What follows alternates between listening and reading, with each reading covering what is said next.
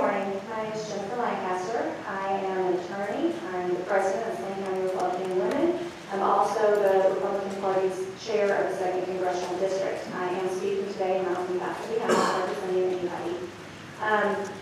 Information is the currency of our democracy. A well-informed public is the core of our democracy, and this bill does not bode well for our democracy. Our state motto is that the people rule, but the people depend on access to government information to monitor and report on what is happening in our government so that we can make reasoned judgments about our leaders. But you, Republicans no less, in direct contradiction to our Republican Party principles and platforms, are taking away our access to information that allows us to know what is happening in the government that we fund. This bill is not just an assault on transparency or accountability, it's also an assault on our republic. I'd also like to speak directly to the issue that was just brought up about the governor's security. If the governor and if you all were truly concerned about her security, we would see a proposed bill with a very narrowly tailored exception for her and her family's security. And I imagine that that would have bipartisan support. But what we're seeing is that that is being used as an excuse to pass a sweeping bill that is effectively gutting FOIA for the same reasons that were given by my colleague, Senator Tucker. We don't agree on a whole lot, obviously, but he is absolutely right on this, as is Professor Steinbuck, and I'm sure the other attorneys that practice in litigation and will know these things, they're going to be speaking to this as well. So I would encourage you to please quit trying to mislead the people. We're much smarter than you give us credit for. If you're truly concerned about her security, pass a simple bill excluding the details, the security details for her children and her family. And we, the people, will happily support that. I'll be happy to take any questions. Thank you, ma'am. You understand, as a republic, we're the people.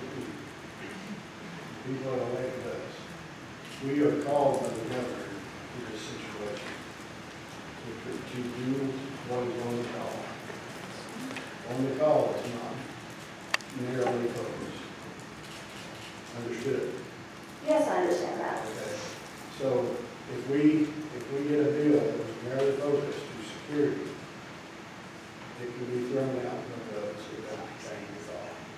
You understand that? The call has listed FOIA, and it has listed, the governor went on the record saying that this was for the security of her family. You all are using the exact same excuse here today. That has been the main, so it needs to be, I'm just asking that you are candid with the people. We are. We spent all day yesterday Behind those doors.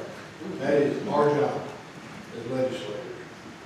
That is our job. To get a product that is better for the state. And that is what we as legislators get. You can call it behind closed doors, whatever you want to call it. That's how things are done, is to get this better product. You see the product in front of you. It was not something just crazy and wicked. And I'm not going to accept that to be put out in this committee. It is not crazy wicked what was done to get this product in front of you today. Well, I believe you're putting words in my mouth. I didn't say crazy wicked. But I would also ask, who is it truly better for? The bureaucrats or the people? This is better for your government to function. This product is better for your efficiency of government to function. And, I mean, you put a black cloud over what we've done in the last day, and I'm not going to accept it as chairman of this committee, and it's worked all day yesterday on trying to get a better product for the people of Arkansas that is as close to the FOIA as we can get outside of the federal claim that was in that original bill. And this is an Arkansas product. Is there any other questions? Seeing none, thank you, ma'am. We will go